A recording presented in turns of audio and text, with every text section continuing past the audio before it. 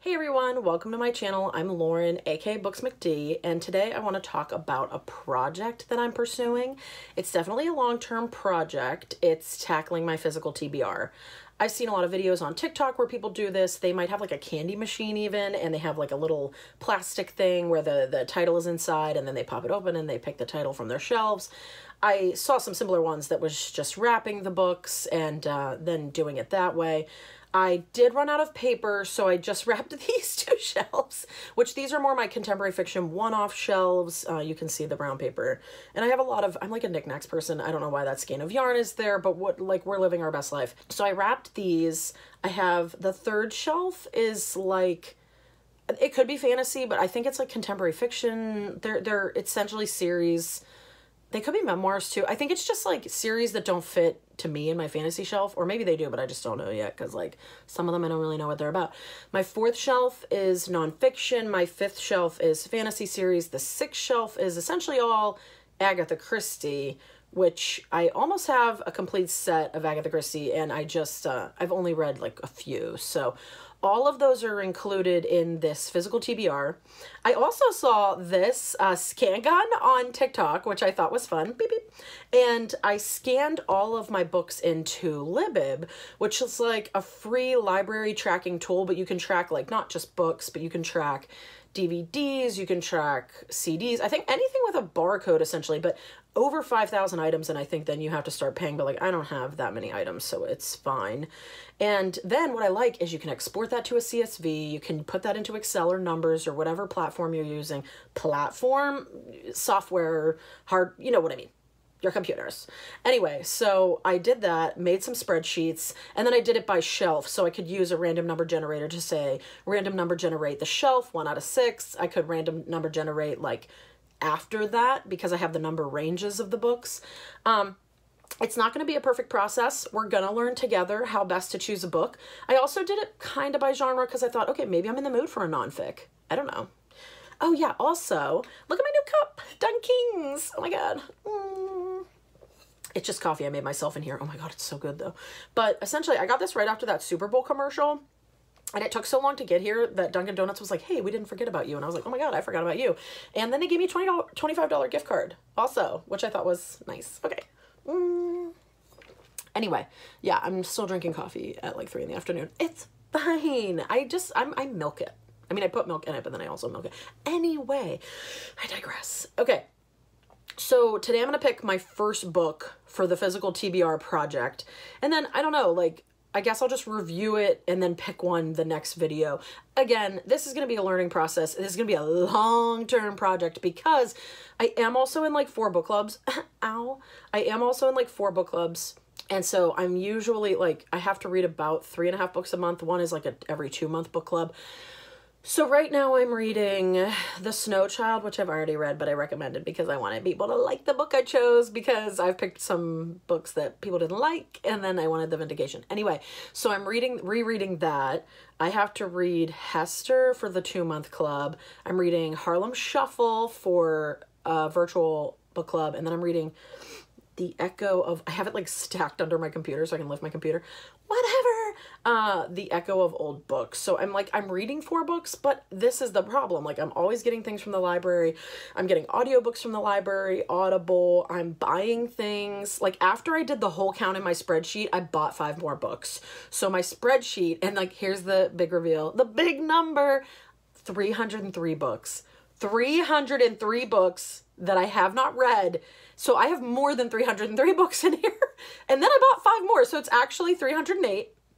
308. One of them I bought The Royal Diaries by Hilary Burton Morgan, who I love because I like One Tree Hill. And I am also doing a One Tree Hill marathon. I'm really sharing a lot of detail for like something that could be a 2-minute video, but it's fine. I'm living my best life. Okay. So coffee's really good today. Okay. So I guess I'm in the mood for anything. Now, granted, like these are not going to be often. I'll just put it in a playlist because I really, really want to I want to be able to say I've read the books on my shelves. Maybe not every single one. Maybe I'm in the midst of buying some and getting rid of some, but I want to start. I don't have an infinite amount of space. I have this room, and sure, things will eventually seep into the house, but I would like to have the willpower to, make some choices. And I think what I would like to do is only keep things on my shelves that I would personally rate above a certain level. I don't know what that level is going to be yet. I think I have to start seeing like what I'm rating things if I want to keep them. Gifts, I will probably still keep regardless of what I rate them because they were a gift and they make me think of the person who gave it to me. So like there's going to come with an extra little sentimentality to those books. And then I have a lot of books that like people gave me because they were moving. Those I won't feel obligated to keep.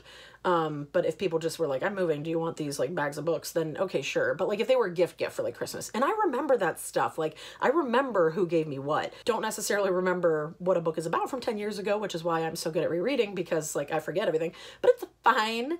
So I don't think I'm in the mood for anything in particular. So what I'm going to do is I'm going to random number generate the shelf, and then I will random number generate. Although, am I in the mood for a series? And then I'll random number generate within there. I don't know that it's the best time for me to start a series, but I don't know how to random number generate shelf 1, 2, 4, and 6. So I will just random number generate between all 6 shelves. If it's a series shelf, which is 3 or 5, I will just click it again. I'm just using Google. You just can Google random number generator, and it just, you put in your min and your max, and then you hit generate. That's all I'm doing. Not cheating. I'm actually going to read whatever it picks for me. The thing about series is, what I'm thinking is I will just count the series across and then start with the first book.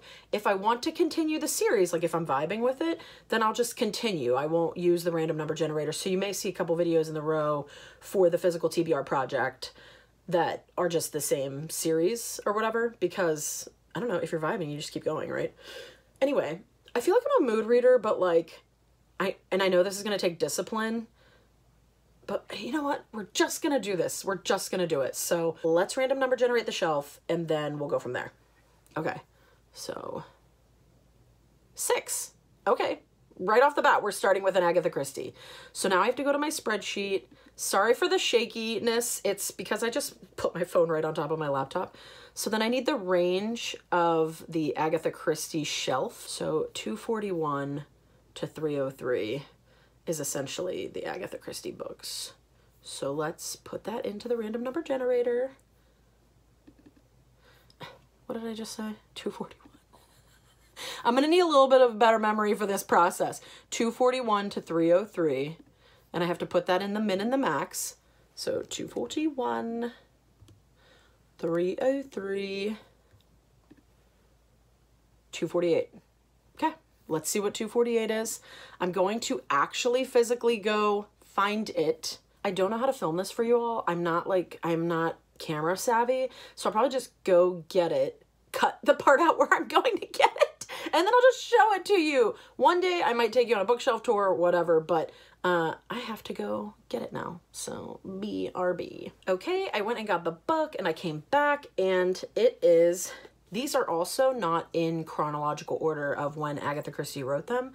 They're not organized by Poirot and Miss Marple, and there are some other characters in there. They're just thrown on there.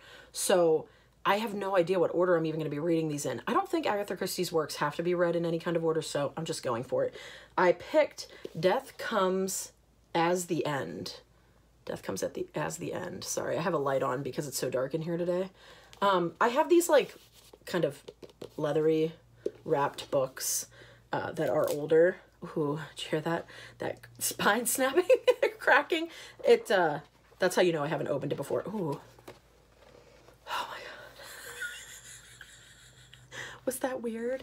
Anyway, I don't know what it's about. I did briefly look it up, and I think it's a standalone. Like, it's not Poirot, it's not Marple, it's just a standalone. But this is also perfect because it's a nice way to start the physical TBR challenge, because it's a nice thin book, not in a series. I mean, I don't count hers as in a series really, but not in a series, just a nice one-off. Start the challenge. Let's chip away at these 308 books. I have to kind of incorporate those extra 5 I bought into the shelf, but it's fine. We can get there when we get there. But this will be the first one. I'll just give you a little blurb next time, review, let you know the score on it. But this is, we'll say, one of 308. Number 1 of 308, Death Comes as the End, Agatha Christie. Thanks for tuning in. Thanks for taking this journey with me to chip away at my physical TBR. I'm not putting a due date on this because I think this will be maybe before I'm dead is the due date, okay? I'm on social media. Please like and subscribe and follow to follow along on this journey that is gonna be bad. It's gonna be bad just because I know that I can't control myself. Like, more books are going to come in, so the pile is going to have to be adjusted. So, but you know, we're gonna make do. We're gonna live our best lives, and we're gonna do this together, and I can do this, and I'm gonna read all my books. I'm so excited. So thank you for watching. Thank you for tuning in. I appreciate you. Like, subscribe, follow, whatever.